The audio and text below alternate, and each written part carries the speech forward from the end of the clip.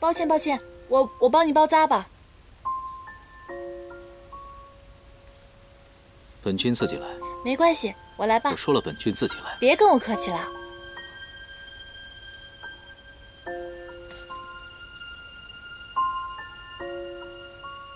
一定很疼吧？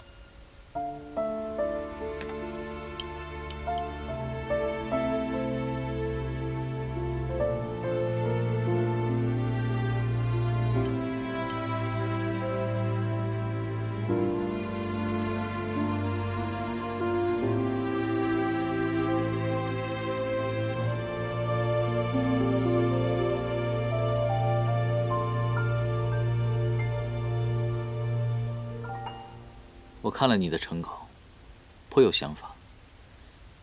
若是能演出来，必是能荡气回肠。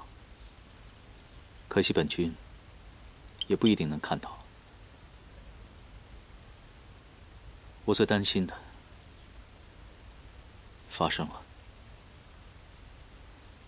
方才南天门附近，你刚刚遇到的正是魔族的先锋队，邪神已经公然开始宣战，联合妖冥两界，意图推翻九重天。仙界使者陶子期已经被他们杀了，来祭旗。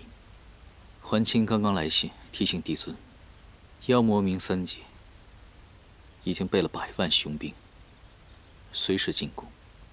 他正潜伏在魔界，随时等待接应。2个时辰之后，我便要率军出征。你是6级的第1战神，你肯定没问题的。刚刚外面那些魔兵魔将，被你一招就制服了。要不是因为你要保护我这个小仙士，谁能伤得了你呢？但愿如此吧。若是我能平安归来，我定会好好欣赏你这出创世英雄传。但是你要记住，本君走后，你不可懈怠。回来之后呢，我要好好检查你的修为，知道了吗？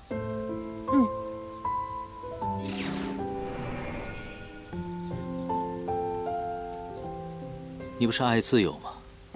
本君下凡之后就没人管着你了，到时候你就可以少吃一点苦，偷一点懒，活得更舒坦了，对吧？那你有没有查到那些魔兵带着朔华长老的法旗上天，到底是为什么？他们挟持你的时候，透露过所行的目的吗？我就记得他们要去仙界的北面，可是具体的位置我没有套出来。仙界北面，既无神器仙药，也并没有藏兵部署，甚至连仙兽法籍都没有。去做什么呢？破神刀也破不了结界。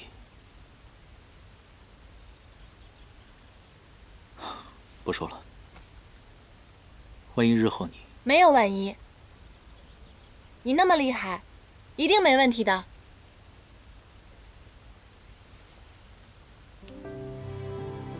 本君当然要回来了。我说的万一，是你一定要记住，日后再遇到这样的危险，千万不要以身犯险。这把破神刀利器极重，若是挨上一刀的话，那便会仙灵俱碎。记住了吗？本君守护6界本来就是责任，你只要保护好自己。还挺有自信的。